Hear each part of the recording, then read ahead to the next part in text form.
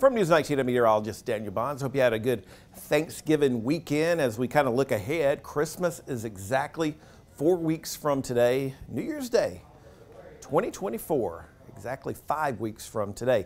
Yesterday it was pretty chilly outside, mid to upper 40s, officially at the Columbia Metropolitan Airport. Only hit 48 degrees. Did pick up 0.12 of an inch of rain. We got a little bit of rain this morning, but the rain is out of here. No record's going to be set today. The record high is 84. The record low is 20. You see the record rainfall there of an inch and 86 hundredths.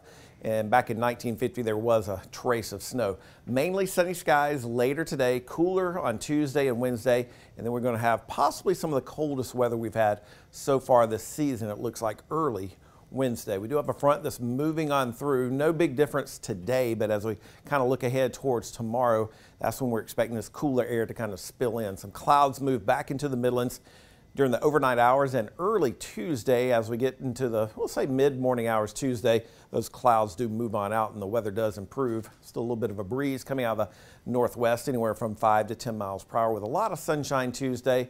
Clear skies overnight Tuesday into early Wednesday. And that's when we're expecting those temperatures to drop into the middle 20s possibly. So it could be the coldest morning we've had so far this season.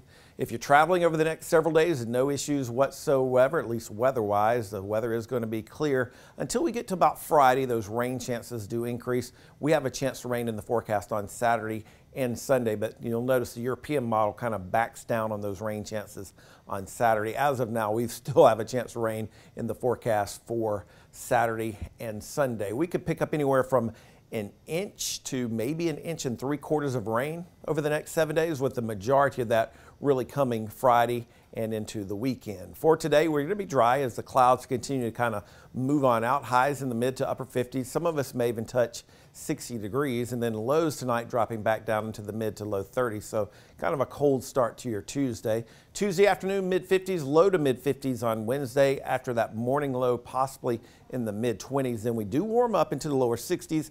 Those rain chances do return to the Midlands Friday. It looks like scattered showers are expected over the weekend. That's going to be the case along the coastal region. Pretty wet Friday, Saturday, and Sunday.